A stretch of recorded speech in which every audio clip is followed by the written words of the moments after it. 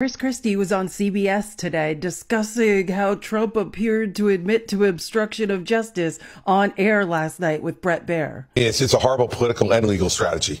Because first off, last night he said the reason he didn't give the documents back was because he's just so very busy and he didn't have time to respond to a grand jury subpoena because he needed to get his golf shirts and pants out of the box.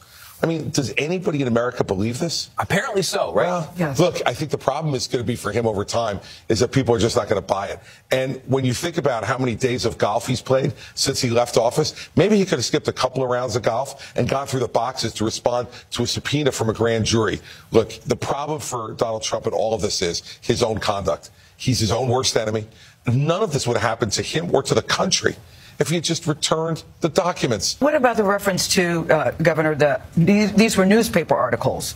These weren't even documents. These were newspaper articles. As a former prosecutor, what do you make of that? How would you? Oh, I've never heard about a newspaper article being declassified.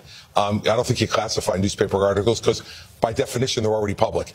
So, look, I think he knows he's in trouble.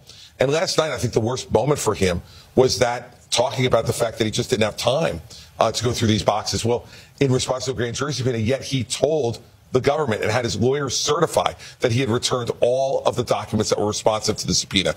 That is obstruction of justice. And it appears to me last night, as a former prosecutor, that he admitted obstruction of justice on the air last night to Bret Baier.